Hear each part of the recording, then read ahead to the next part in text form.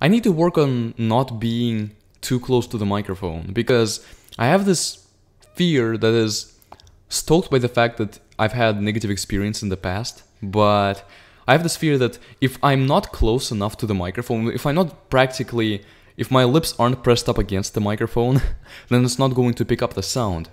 But, you know, if we keep in mind the settings I currently have, that's just not going to happen. Things are going to be fine, and me being too close to the microphone makes it that the resulting sound quality is not the best. In any case, what is in the sky, everyone? My name is Lasmalin, and this is Vox Populi Vox Dei. I just recorded a short video and was in the mood to record another one, and I remembered this being a short enough game to record. It's a platformer. This will only be a one video. It says here werewolf thriller. I guess that can be classified as a thriller. It's more really of just kind of a...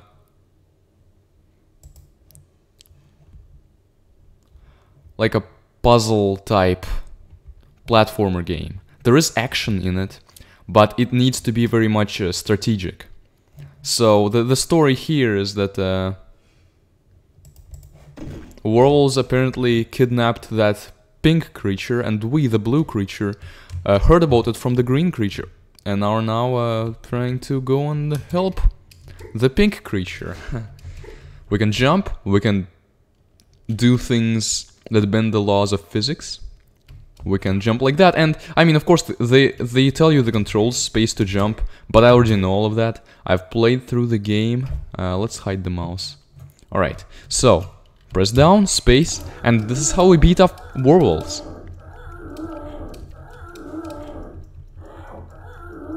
And now we just have to be here and keep pressing space to beat them up until we finished beating them up. Yeah, that's how it works.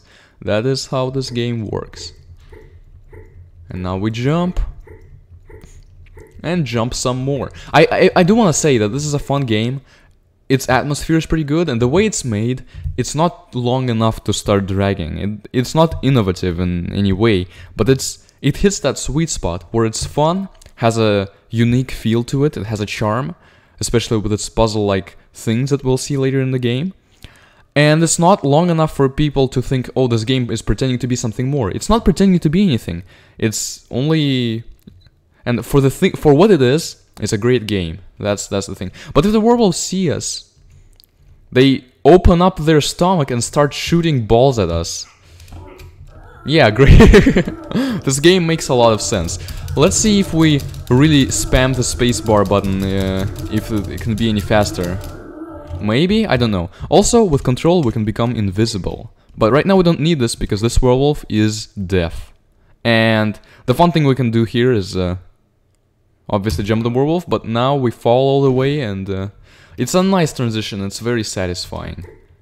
Now if we can go down here, but that's only really world building. We don't need to go down there because nothing is there.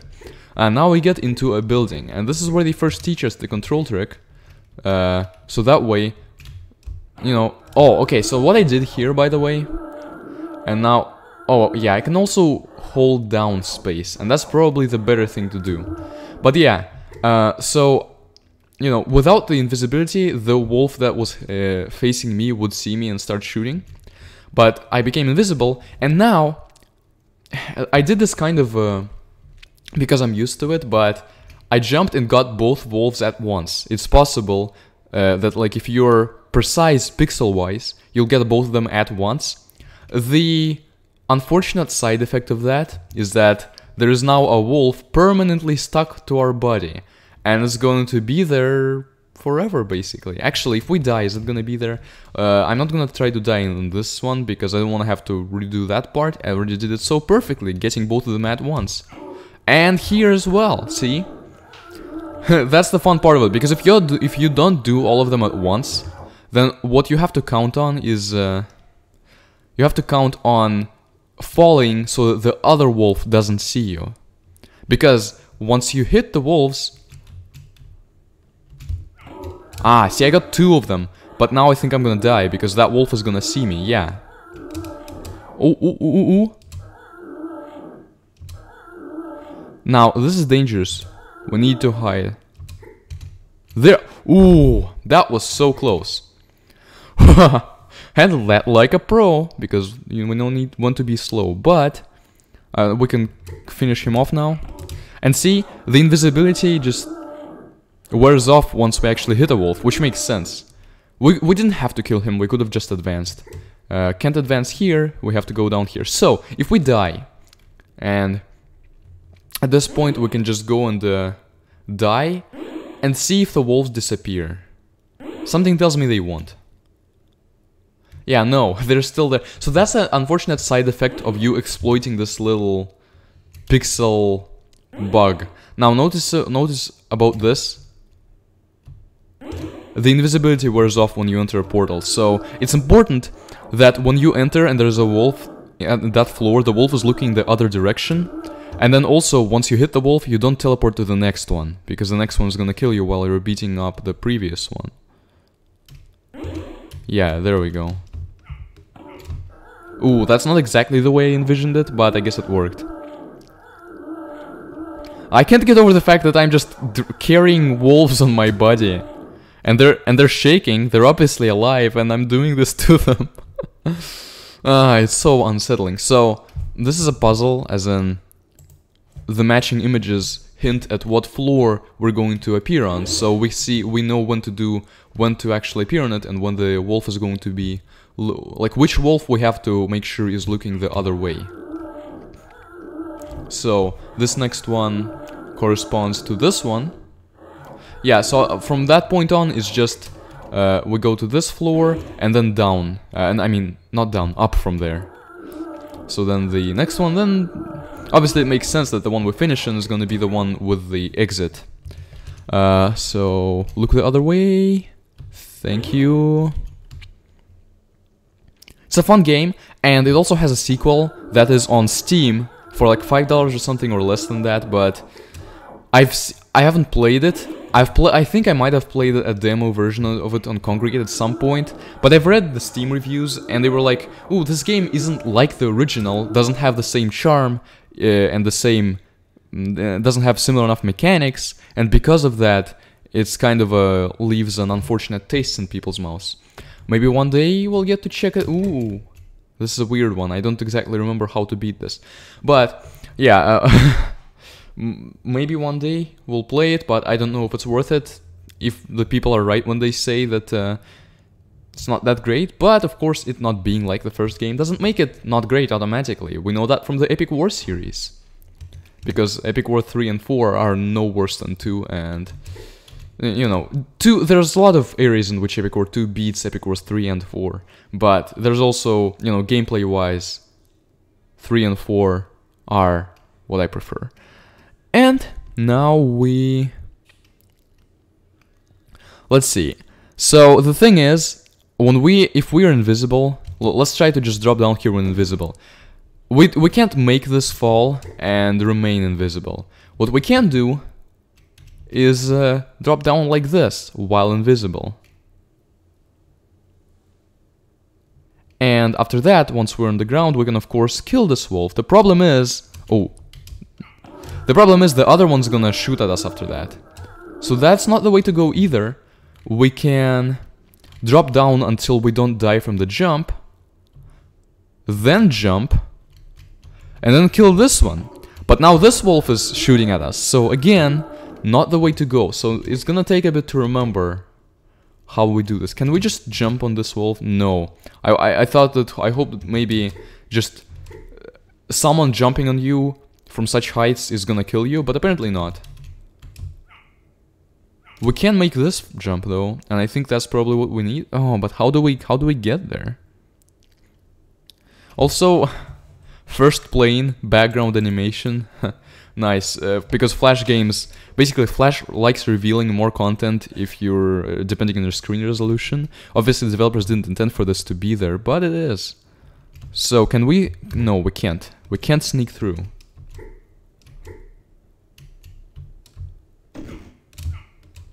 Ouch.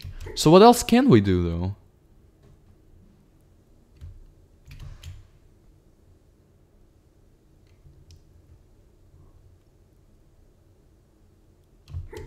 I mean, sure, we don't have to face this wolf, but the one on the left is problematic. See, this is what I'm talking about. It's a puzzle, and it's not trivial. Obviously, there's some conflict here.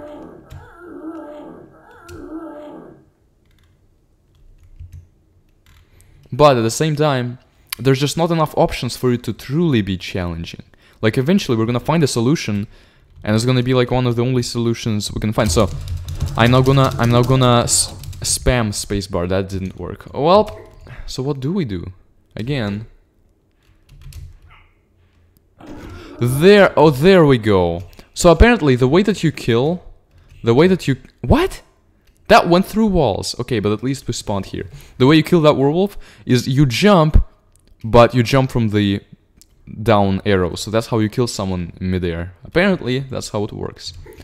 This one just has a lot of annoying screen glitches, and what you have to do is time things correctly. Is as trivial as that, and I like the fact that we have something as trivial in a platformer game that often, you know, it often has puzzles that require us to kind of think of what to do, but in this case, it's literally just timing. And, you know, dealing with the fact that the screen flashes this much. Ah, see, there's a beast now that destroyed the wolves and is now running all over here in place. See, the immersion gets kinda ruined when you get these things revealed to you. Obviously, it was supposed to be a pretty good cutscene, but yeah, the beast escaped the cage and is now running in place in the purple background. And from the knowledge that we learned... Ah, okay, we didn't even have to follow that knowledge, but we just jumped down, killed the werewolf, and this is the pink creature. I'm gonna refer to her as the pink creature, and I'm the blue creature because how else? This is, I remember this also being pretty challenging. We can leave her, and she's gonna not know where we are. So, but we need to get her out of here. That's the thing. So we can do can't quite do that. We can do... Wait, is that really all it took? Huh? I remember this being kind of challenging, but I'm like, let's try to jump here. Jump normally. And I did, it worked. But I didn't expect her to jump with me. I thought she was going to be left there and we had to figure out how to get her. But no, it's this simple. I guess when we jump like this, like while holding down the down arrow, that is when she loses us. But when we just jump normally, she generally follows us pretty well. So this one, basically we need to, we need to leave her here, there, we need to leave her here, and then pull her like up like this. And now, for us to be able to get up there, we need to pull this one up too, and then make our horizontal jumps. I didn't exactly remember how to do this, but I just, you know, on the spot it wasn't hard to figure out. Hey, you're coming with me, right? Hey, hello. She was just staying there, and if she didn't see me for even longer, we'd have to repeat that whole process, which I would not want. So there's a werewolf in this one. I don't exactly... yeah, I think we're gonna have to kill him eventually.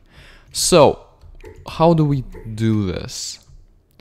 Can we make this jump? No. Can we make this jump? No. Can we make this jump? Nope. How about this jump?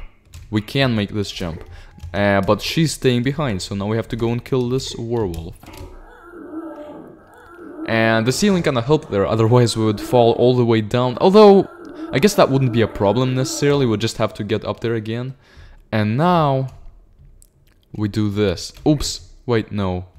We do this. Which, thankfully, I left her there. If I left her at any other, at a place that wasn't on that platform, we'd have to do it all over again. And, you know, I wouldn't like to do that all over again. So that's nice that she was exactly where we needed her to be. And now, we can pick her up. There we go. this puzzle is solved. And I think at this point, basically all the puzzles are solved. Wait, there was a place here where we couldn't quite go. Whatever. Now we're ascending in the elevator. And this scene is a bit long, but it's nice because it's a cutscene, you know things are gonna happen. Although the dangling werewolves kind of take a bit of the immersion out, as well as these things. But it's not, these things aren't... I don't blame the developers, it's just Flash being Flash. These ones, kind of the developers, but then again, I could have played to avoid it. I could have just hit one werewolf at a time and still beaten those parts. So it's kind of the developer's fault for having this be a thing, but also kind of my fault. Now, notice she escaped through a portal, but there is now that beast who was running in place, chasing after us, and werewolves are shooting at us. And, you know, he decided that running after us to hit us was a good idea, and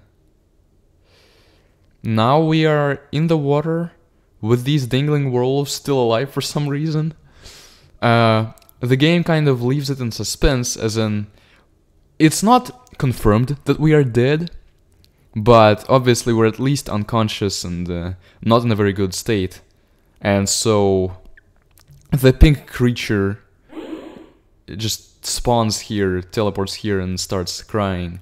But since it says to be continued, we think, well, maybe he's not completely dead, but who knows? It's such a weird game. It's like, it doesn't explain who these people are. It explains kind of just enough to be able to play it, and the charm of it, in addition to the pixelated graphics and blood, which, you know, personally not that much, like, it's not something I look for in games, but it doesn't make me not able to enjoy this game. And I enjoy it for its puzzle elements and figuring out what to do on each quote-unquote level, which is, you know, not a level because it's kind of smooth. You go to the right and you transition to the next screen. It's a scrolling system that instead of it just following you around all the time, it follows, it's like the game world is split into a grid of rectangles of this size, and whatever rectangle you're currently in, it shows. So it thanks us for playing. And the first plane here is, for some reason, flashing. But as the game thanks us for playing, it is time for me to thank you for watching. If you have any similar games or completely different Flash games and even other games that you want to suggest, feel free to do so in the Discord server in the description. That's the better way to do it, I think, but you can also do it in the comments, and at least at this point, I am still going to be able to see it and take note of it, because at this point I definitely don't miss any comments, but better be safe, you know. I certainly don't miss any Discord messages. So, thank you for watching, and see you in the next video. Goodbye.